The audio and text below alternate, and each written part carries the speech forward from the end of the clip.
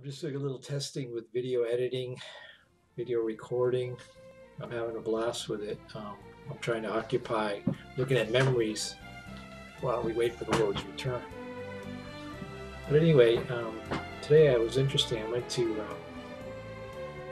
TJ Maxx and Best Buy, and I saw a couple of displays that kind of caught my attention. If you look,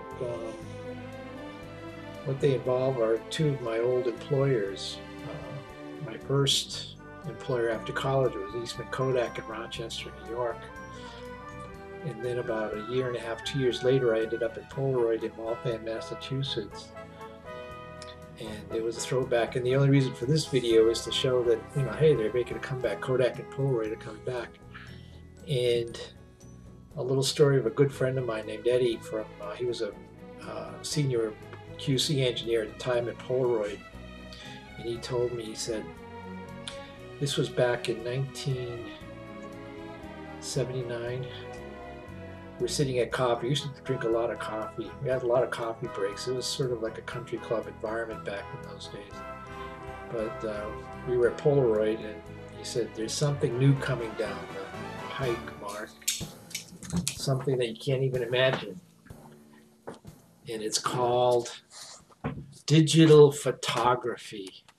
And I had no way of trying to understand what that could possibly mean. And this is Penelope, by the way. So anyway, love you all. Okay, trying to capture just on the Pinnacle program. It seems to work pretty good too.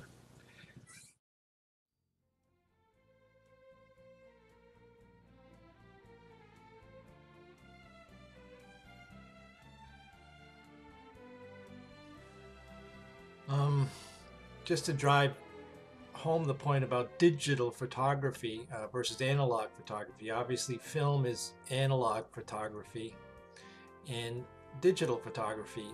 I just recently went through an effort, and I put like 80 hours of 8mm digital and analog videotape onto this chip at about 200 gigabytes.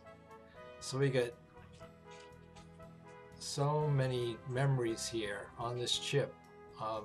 It started like in 1988 through about 2005, I think, when I stopped using, when the phone started to come out. But anyway, this is digital photography. And Kodak and Polaroid was analog, which is film. So you could say analog photography is alchemy, but digital photography is magic. So I guess you could say all photography is magic. But anyway, you could fit your whole life on a chip. God bless you all.